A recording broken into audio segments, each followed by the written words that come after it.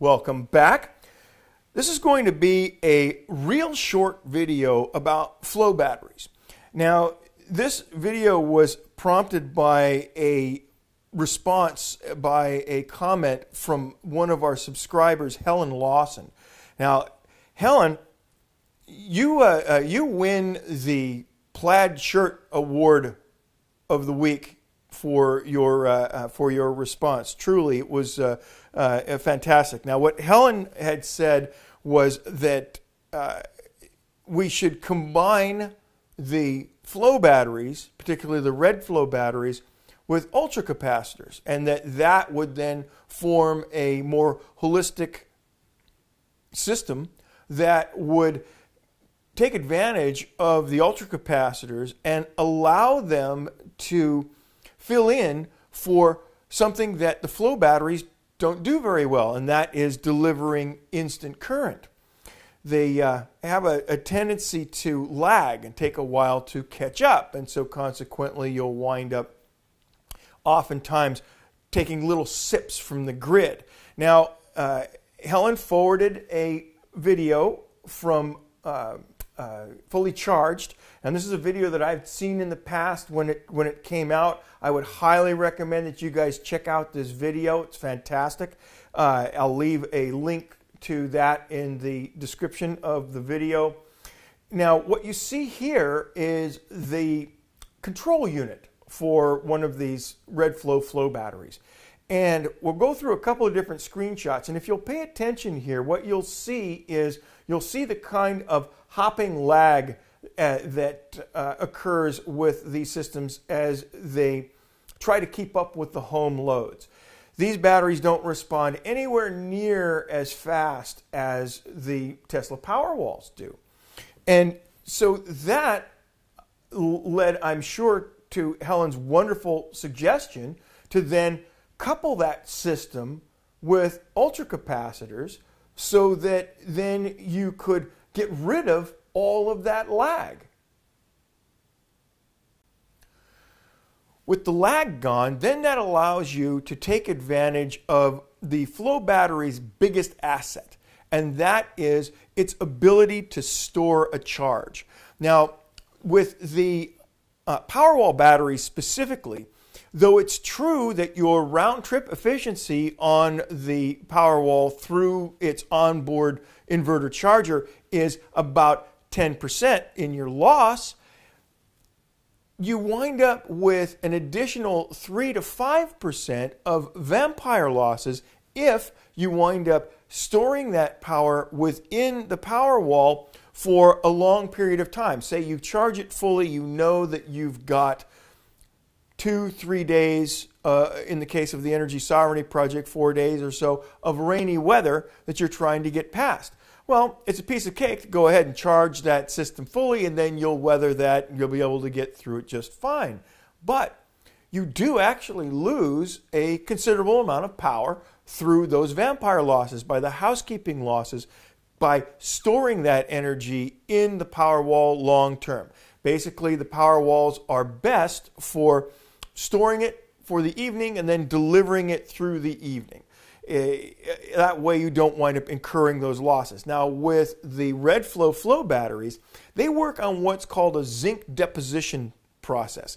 Now, this was a process that was patented by a gentleman named Ralph Zito back in the early to mid 80s, so it's not a new technology.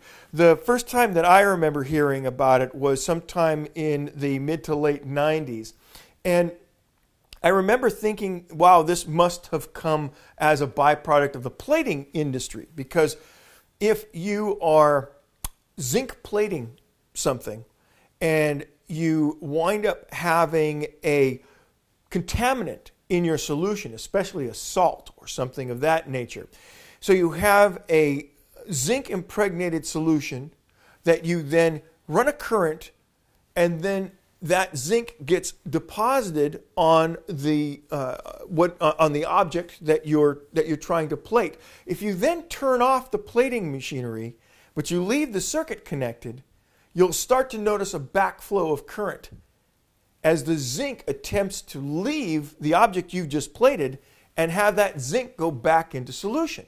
And so then as the level of zinc in the solution starts to rise up, then that charge rate slows down, slows down, slows down.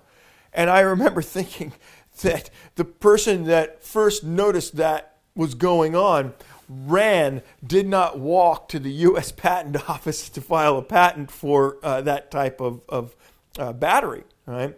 Because I'm sure as all of you realize, well, okay, if you then have a zinc-rich solution while the battery is charging, and then you store that in a holding tank, you can then, when the battery discharges, you can pump that zinc-depleted solution back across those plates and actually highly increase the efficiency at which the system operates.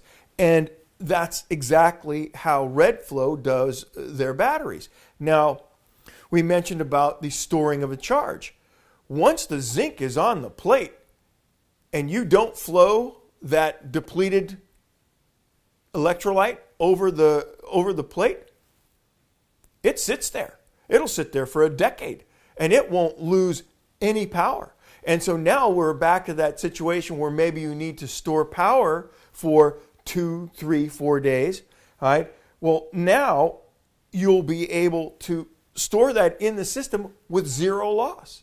And so that's a huge advantage. And so with Helen's suggestion then of coupling such a system with a set of ultracapacitors to take over the load, now you have a brilliant, complete solution to that. And so then let's take a quick look at the size again. So what you have here is you have a container full of these flow batteries. Each one's the size of a large tote. And the system that we have at the Energy Sovereignty Project, if you wanted to replicate that with these flow batteries, it would take 8 to 10 of them. It would take 8 of them or so if you're trying to equal the capacitive size of our system. And it would take 10 to 12 of them if you're trying to emulate the discharge ability of our Energy Sovereignty Project. And so, again, back to what Helen was saying, is that when you combine that with ultracapacitors, you're back right down to that whole 8-tote solution.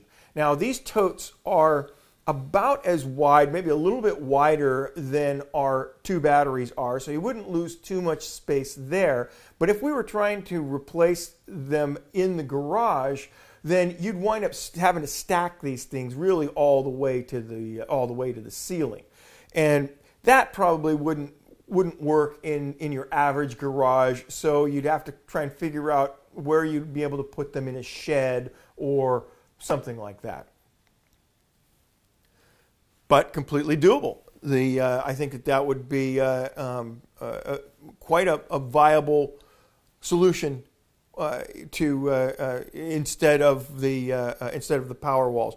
Now, you would need some additional equipment. The power walls, they each of them have an onboard inverter charger, and that then means that if you're going to set up these Referral batteries, that you need at least one inverter charger, and I would probably recommend setting it up with 2 10-kilowatt inverter chargers. That way you wind up having a bit, in case for redundancy, in case one of the systems goes down, that kind of a thing. And so that would be something that you'd probably want to set up.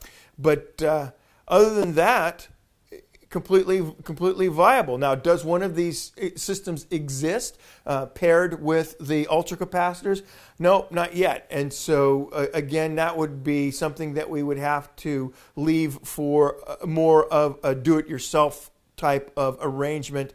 I'm not sure how easily you would be able to find a third-party installer that would be able to marry a system with ultracapacitors with these Referral batteries.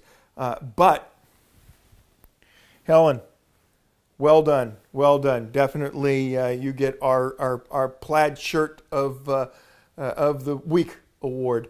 And so with that, If you have any additional questions about flow batteries or how they work or how they might benefit you in your own systems, leave a question in the comments. I'll try and answer those. But until next time, we'll see you soon.